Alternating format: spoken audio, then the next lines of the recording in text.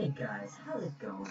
I know I haven't posted a video in a while, but it's because I've been working on the server. I've been trying to get friends to help me out on stuff like this. This is just a world I made, and I've been working on something pretty cool. Wireless redstone. This button. I can test for it using this command. Testforblock stone button 11. So the coordinates is going to be relative coordinates, obviously, and then the data values are in the description. Going to say which data value is which, like south has a data value of 11 for a pressed button, so if I press it, it says 11.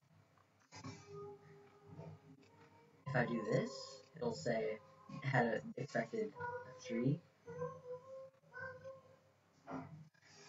So if it expected a 3 and it had 11, it's not going to do it. If I do this, it's going to say successfully find the block. Test out this theory. That comparator's on. I do this, it's off. And I do that. And for this one, I'm going to do it like this, because it's easier. This one, it's up.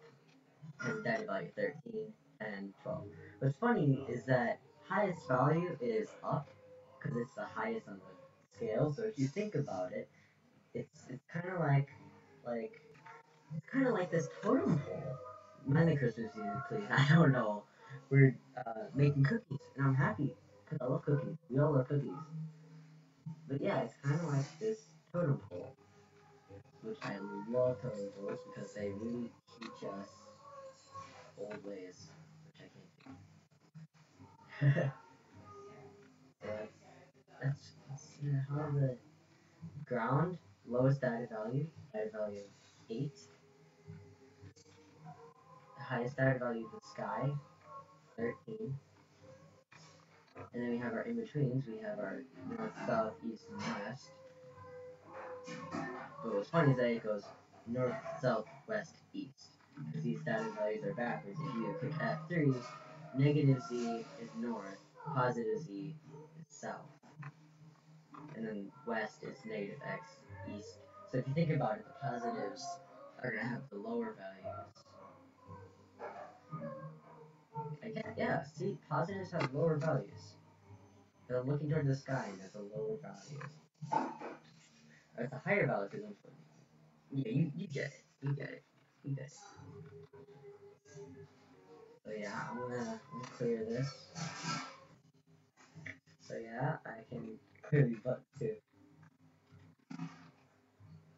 entity pick equals anything that's not clear. Yay. Let's do it again. It's too much. Oh, that's a lot of stuff.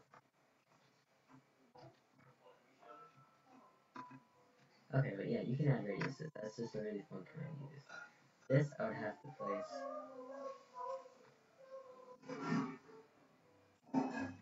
this to have a comparator come out. So it says, oh, it's successfully found it. So it's on. They're all on. Wait.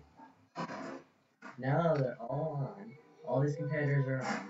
If I update it with something else, so I'll just grab redstone block because that's easy. It's not pressed, so off. That button, it says it has data value 0 because it's lower. And if I do this, they will both turn off because this had a data value of 5. This has a data value of 2 because it's not a pressed button. Oh, come on. Of course. Oh my god.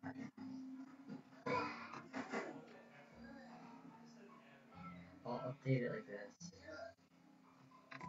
And then I'll do this again.